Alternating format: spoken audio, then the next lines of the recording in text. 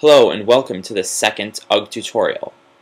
In this tutorial we're going to make an UghPublisher and an UghButton. UghPublishers are very useful for managing groups of UI elements such as a dialog box or a scoreboard or something. So that's the first thing we're going to make. The first thing we need in order to make an UghPublisher is a C# script. So we're going to go into the project view. I like to keep all of my scripts in a script folder, and we're going to create a new C# script.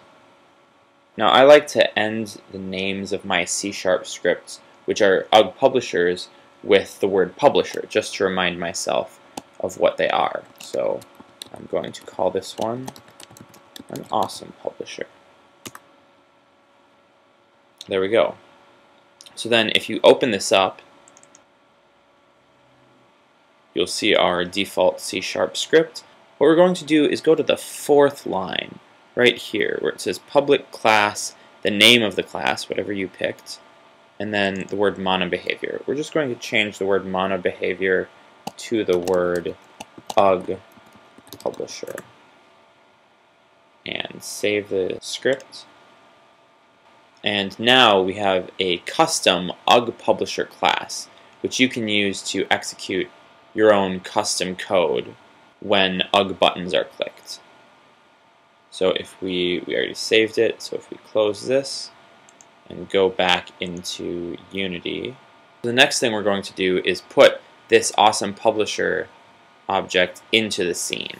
So we're going to create a blank game object, call it awesome publisher, and then we're going to drag the script that we just created onto our blank game object, which we've just named.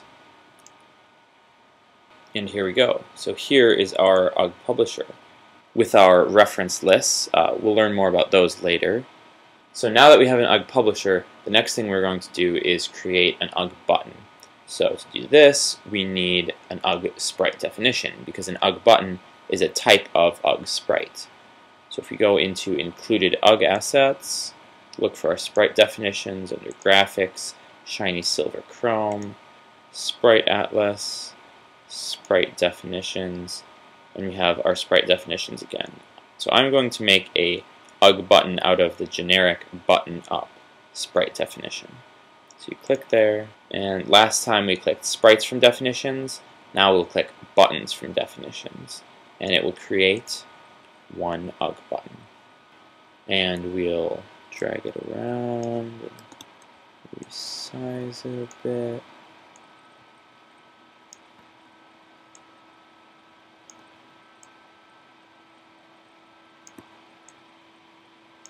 There we go. Now before we go on, there's a few things I'd like to do to this UghButton just to make it look better. So one thing is I would like to actually add a text label to it. So I'm just going to use an UghText so that it says what the button does. So this button says awesome.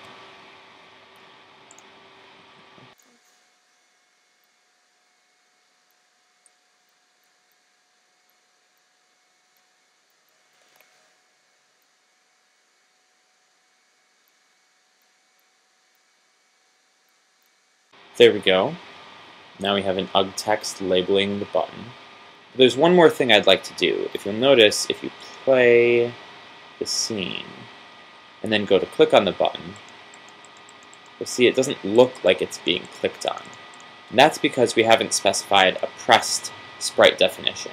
So when the UghButton is pressed, it shows a different sprite. So we need to drag in that sprite definition.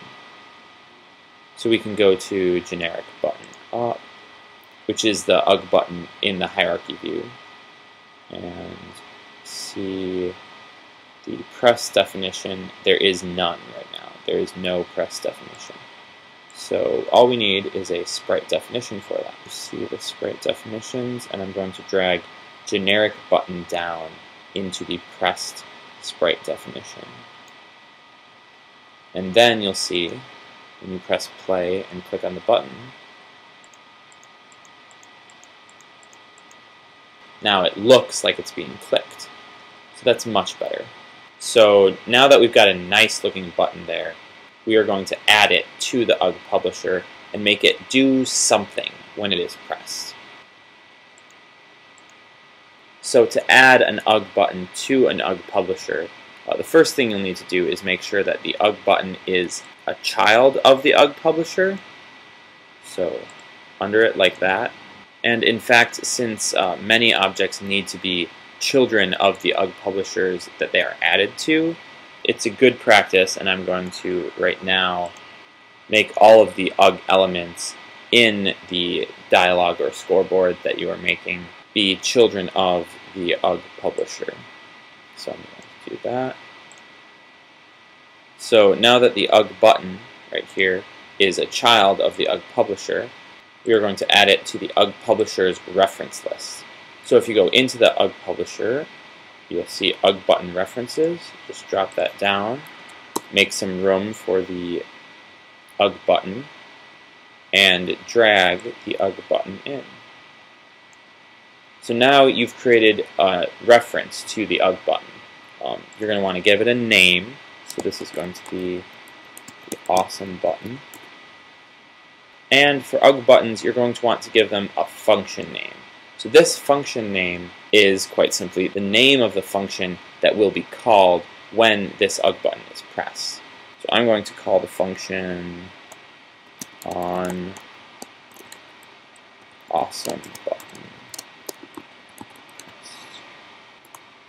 And that's all you need to do in the inspector view. If you go back into the project view, we want to find the script that we just made and add a function to it which has the name on awesome button pressed, so that when this button is pressed, that function will be called and do something. So if we open up the script, we're going to add the function on awesome button pressed.